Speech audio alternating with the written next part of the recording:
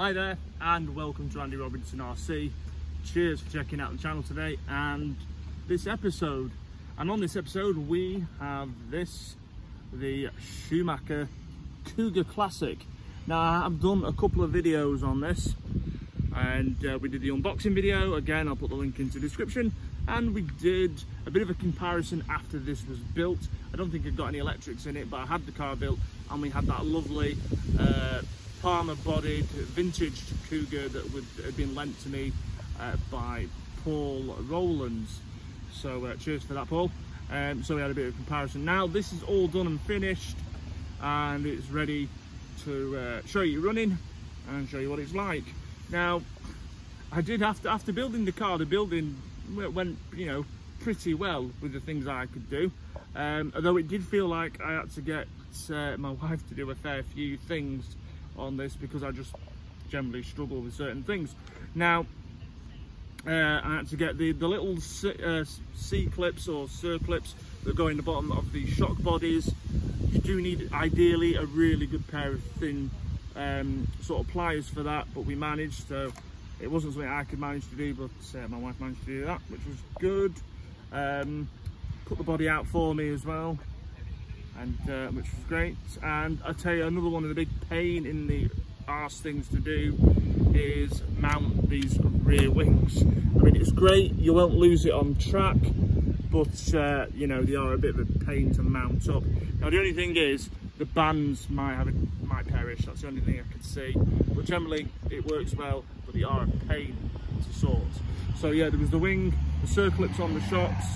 Actually, the shocks feel lovely once built though, really nice.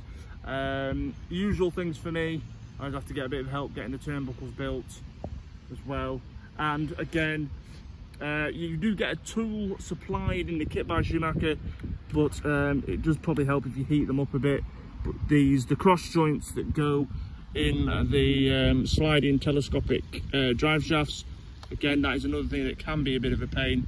There's no way I was doing it, so again I had to have a little help off my wife for that. So basically it feels like I only built about half the car, but no, but you know, a couple of fiddly things. Got to remember though, this is not a Tamiya kit or anything like that. This was a kit that was built and made for racing. Now, so that aside, really liked it. I've never built a Schumacher out of the box before, so yeah, enjoyed it for the most part. Now, what I did find is after getting it built, I managed, on my first test run in the back garden, I snapped the lace shaft in the gearbox that you know, holds the one of the drive pulleys on, and the spur gear holds all that on. I actually snapped it in half. Now I think what I did there basically is I had the eccentric bearings too tight.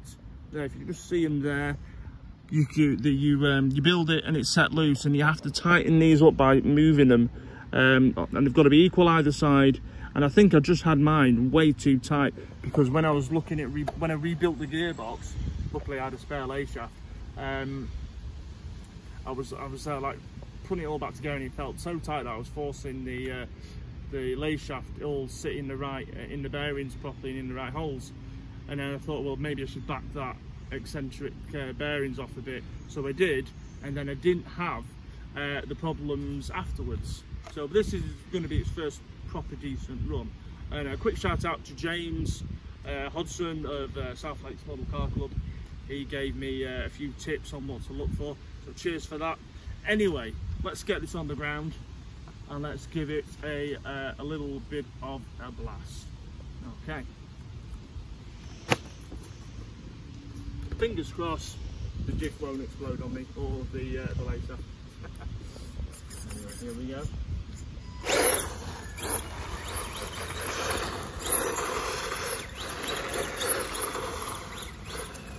So I've got in this, I've just got a, actually it's the motor that I was racing in my Associated B2, it's just a 17 turn, so not over super powerful, because the stock transmissions can't take really high power. So I've got that in there. And I've just got a Hobby Wing 1060 again in this, which is ample for this and what I'll be using it for.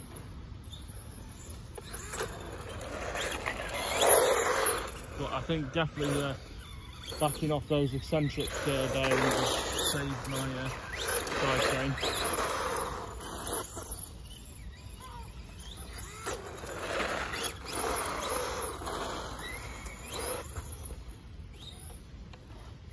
Really, I mean, you know, considering it's just a 17 double brushed, and on limb batteries it's not bad at all. I quite like it. Also, we have been shooting another video this morning. We were out with the bandits, so I've been using this battery as well. But yeah, it's I'd quite happily race this at my club indoors. I think it'd be ideal for that.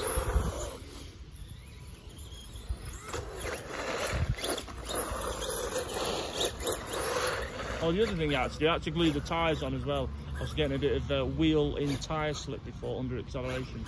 So yeah, you might have to glue your tyres if you're building one here. Maybe.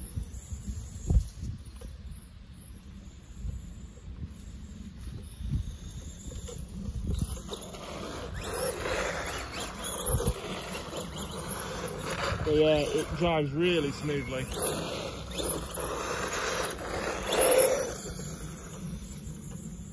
Cool.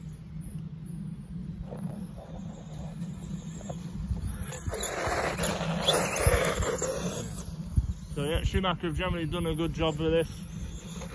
Very nice. It's a cool buggy. I just wished it was a little easier for people like me to build it. Or you have to get someone who's a bit more talented to help out.